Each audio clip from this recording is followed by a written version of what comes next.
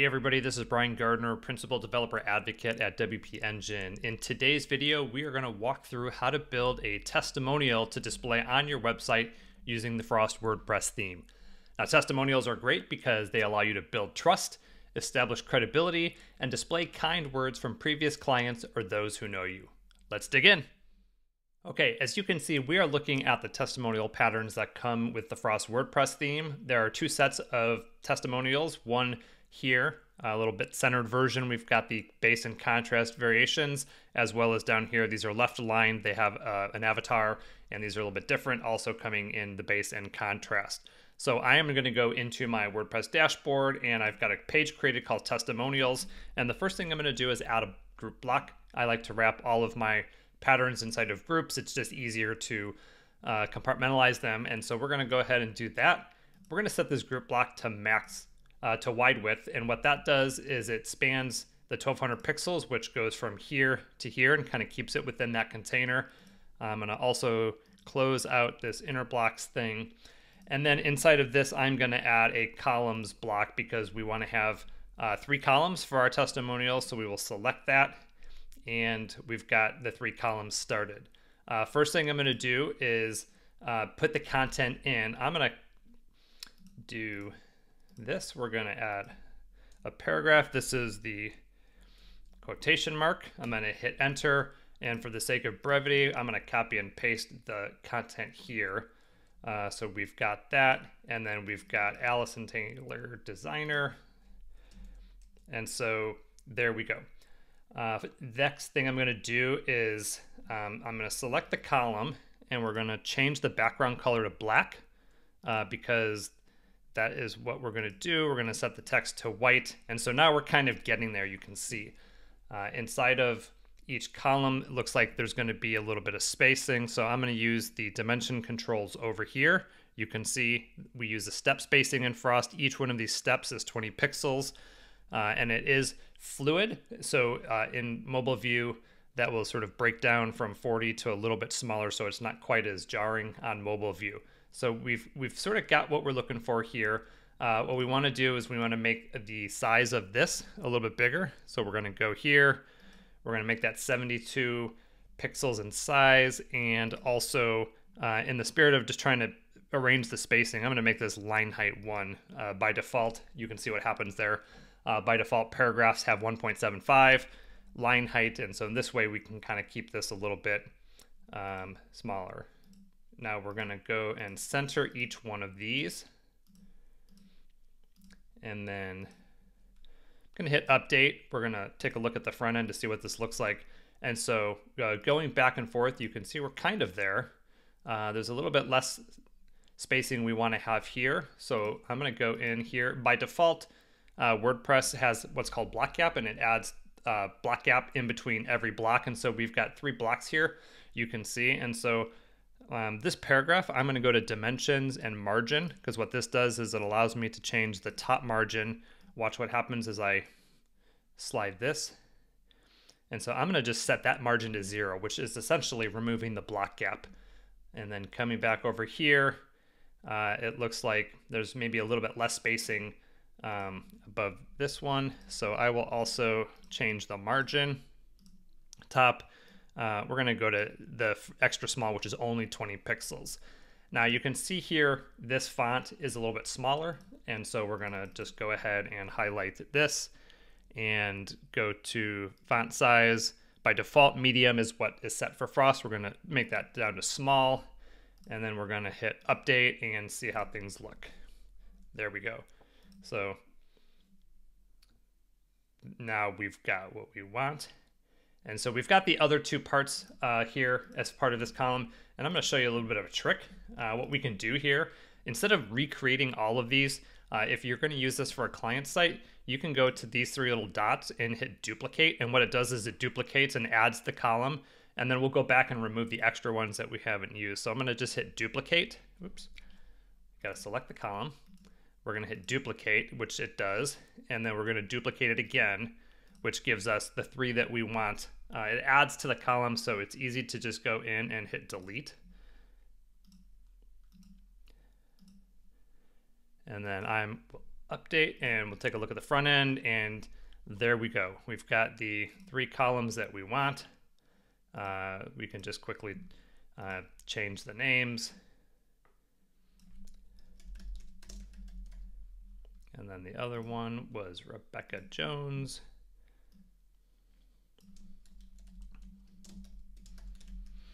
I believe she was a coach. And Anthony was a developer. And of course you can change. We'll do update. And there we go. So we've got the first column set. Now you can see down here below, we've got also a different version. In the spirit of showing you how this works, I'm gonna actually duplicate this group. And what it does, you can see here, is it just duplicates the group. And then we can undo the styling. So we'll go into here, we'll remove the background. And then we'll just go through each one. Shouldn't take long. Last but not least, you can see, there we go. And on the example, there's a black border that sits around this. And so the column block allows you to go here to styles, and then here you can select the border. We want to select 1 pixel border, so we will do that as well.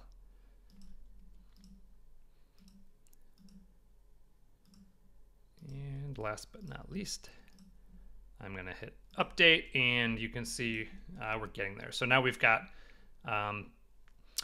both the dark version and the light version. Now, if you wanted to get a little bit snazzier, you could just change subtle background information if you wanted to do something like that.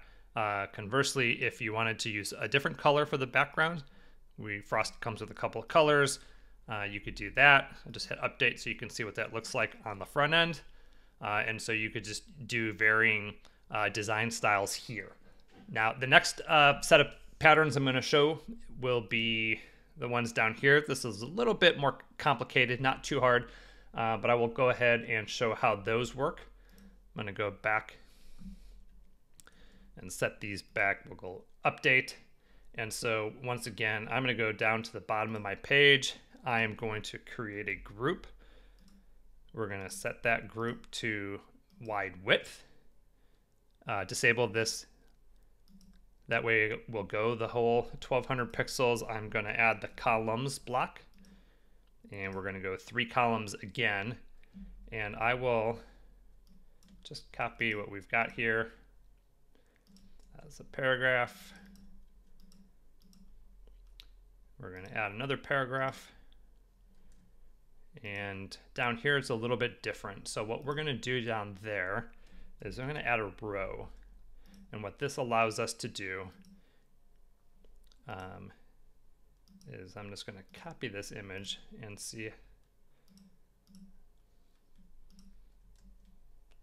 There we go. So we've got the image copied. Now that's a very big image, and so I'm going to inspect this so we can see the dimensions on it. We've got 60 by 60, so we're going to take this and make this 60 by 60. In fact, we're going to, and then we've got Allison Taylor and designer. And so inside of our row, we're going to add a paragraph.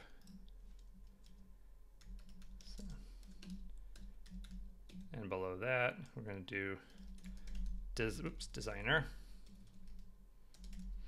Okay, so I'm going to hit update. You can see what this looks like. This is a far cry from where we need to go. So we'll walk through here how we're going to do this. So I'm going to go select the column. We're going to start by changing the background color to dark. We're going to make all of the text white, and we're going to go back and add our padding, 40 pixels all the way around. And we're going to change this font size to 72 as it was before. As a reminder, we're going to change the line height. This helps with the spacing a little bit. This paragraph, we are going to remove the gap that gets added to it by setting the margin to 0. And so down here, we've got some work to do. So I will hit update. We'll take a look here. So we're getting there. You can see this is a little bit different. So First thing we're going to do is add border radius to the image. So we select the image and then come over here to the styles panel. We can 60. So this now gives us the circle. Now you can see here on this, we've got these two items stacked. Now the way a row block works, I will go into list view, is what it does is it takes all of the elements inside and you can do different types of justification. Now, because we want to stack the name and the her title, I'm going to actually multi-select these and we're going to add them to a group so that they become one. You see what happens there? It groups them together.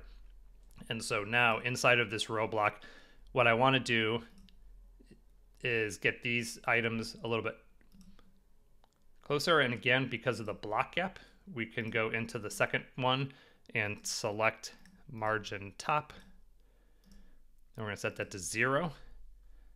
We want to bold her name. I'm going to hit update again. We can see where we're at.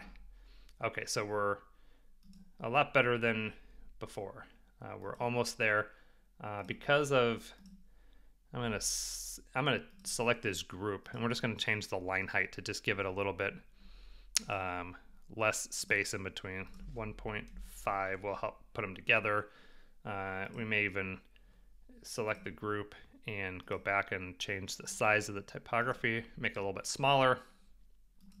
We'll see how things look. Now you can see the space here between the avatar and her name and title is big. That is also a result of the block gap, and so that falls within this row. What it's doing is adding 30 pixels between the image and the group. And so we've got the row selected. We want to come down here to block spacing. You can see as I slide this around, I'm going to slide it. By default, it's 30 pixels. Extra small is 20. So that gets us a little closer to where we want to be. And so there we go. Now we've got our testimonial, and I believe that is how we want to have it. And again, we can go here to the column and duplicate the column. We'll do it one more time. We can delete the extra columns. I'm going to hit update, and we'll go and see. Now we've got this testimonial the way that we want it. And as we did the last time, I'm going to duplicate the group so we can show the white version. I'm going to go into each column and clear out the colors that I've assigned to it.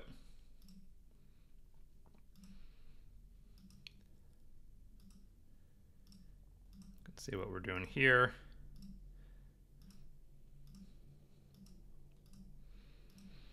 And this one uses a different image, so we'll just steal the dark image.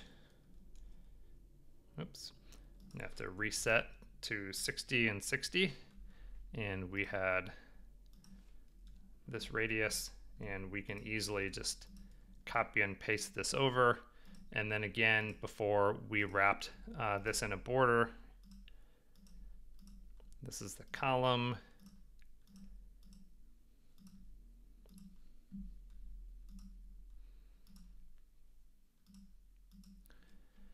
We'll click update. We'll take a look at the front end. And now we've got our testimonials. Now, for instance, if you wanted to, let's just say, make 4 testimonials across, it's very easy to go into one of the columns and just duplicate it. You can see now we've got the 4. Maybe you want the font a little bit smaller. And you can see the block gap being applied here automatically by WordPress. That's the 30 pixels. So if we wanted to reduce that because we're trying to get a better fit here, we can go into the columns block, which is everything, and you can come down here to block spacing. The columns block has 2 different controls, top and bottom and right and left. So this top and bottom is when in mobile view, when these stack, this will determine the distance between blocks as they're stacked. And this is the vertical view. So you can see that gets wider, and maybe we want to make it a little bit smaller. And you can see how things look here. So there are very interesting ways that we can build with WordPress. Again, testimonials are great. You can demonstrate kind words from clients. You can validate the work you've done. And there's just different ways to do this, and there's scores of other ways to display testimonials, but these are the two sets that come with Frost. And again, easy to do and easy to customize and change colors, font sizes, and things like that, backgrounds, whatnot. And so hope you enjoyed this video and look forward to seeing what you build with Frost. Again, my name is Brian Gardner. I am Principal Developer Advocate at WP Engine and love building with WordPress. Have a great day.